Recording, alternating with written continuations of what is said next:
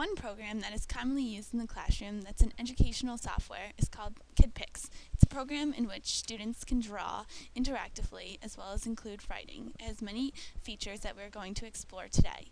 Today we're going to focus on addition and symmetry using Ladybug addition.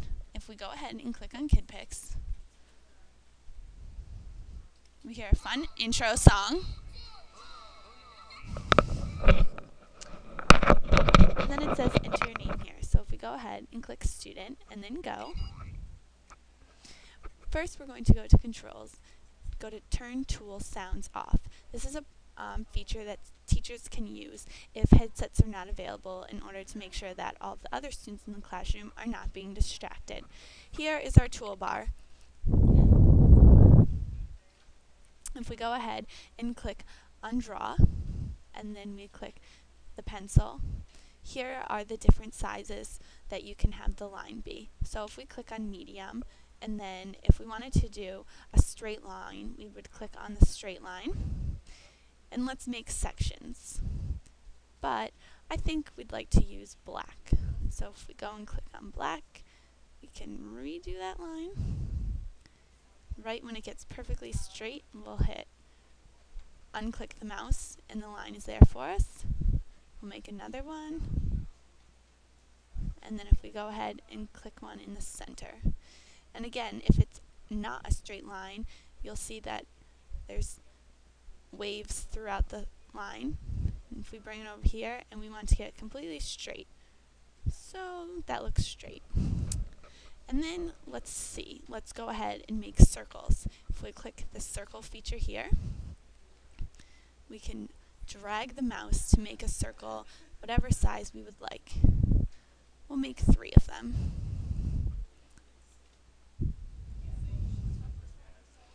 Then if we want to fill the inside of the circle, we can either color the inside ourselves with a pencil, or we can go to this tool right here, which is fill bucket. If we click it, then we change the paint color and we go to red. We can click solid color. We'll make this one completely red. Or, as you can see here, there are other features that will make the inside of the circle designed. So if we click this one, and then we click the inside of the circle, you can see it makes that pattern. Let's make one more patterned one. If we click here, and then click the inside of the circle, we get another neat pattern.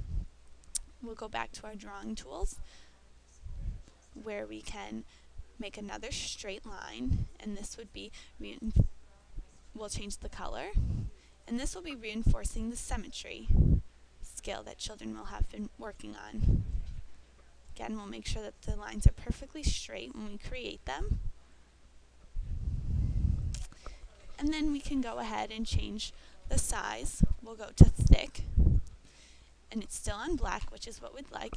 So then the student could decide how many dots they would want each ladybug to have. If we make 5 on this side, then the student would know that symmetry means the same on both sides, so then they would create 5 on the other side. If we wanted 2 here, we would have to put 2 on the right as well. If we wanted 4 on the left, we would have to put 4 on the right as well. Then we could go and click the squiggle tool, which means that it's freehand. We can draw however we'd like. So we'll go to the middle thickness, and we'll make antennas.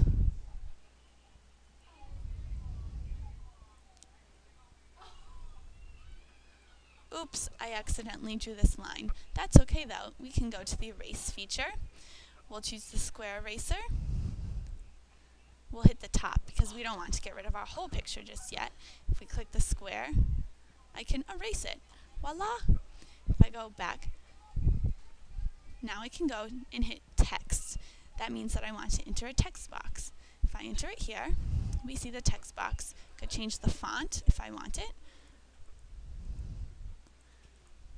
We'll just go back to a regular font.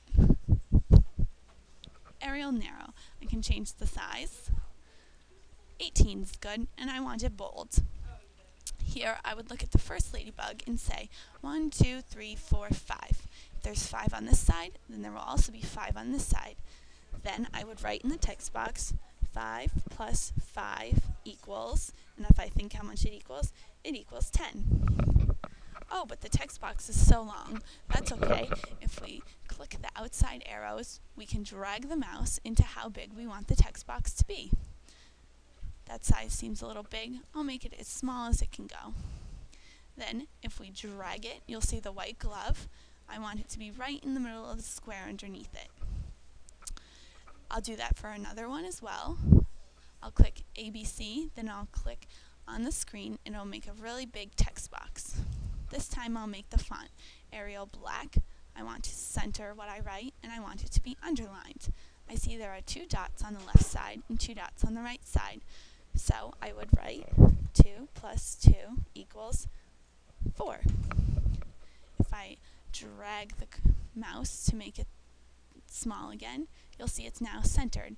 I'll then drag it to the center of the square and continue on to my third text box. Again, I'll click anywhere on the screen because the text box will appear. You will have to fix it. And I'll make it italicized this time. I see 1, 2, 3, 4. So if I do 4 plus 4 equals 8.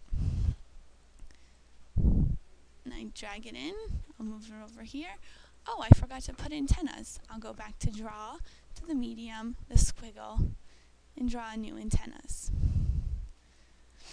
That would be my basic worksheet. If I wanted to go and add rubber stamps, I could click rubber stamps, and then I could decide that if there would be a picture that would enhance my drawing.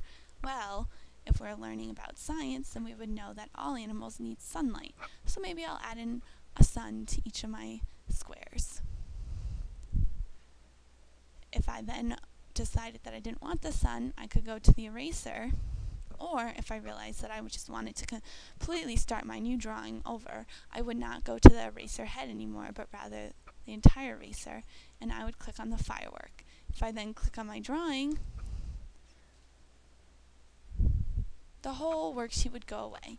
Again, this is a great interactive worksheet that students not only create themselves, but also are able to practice their skills as a supplement.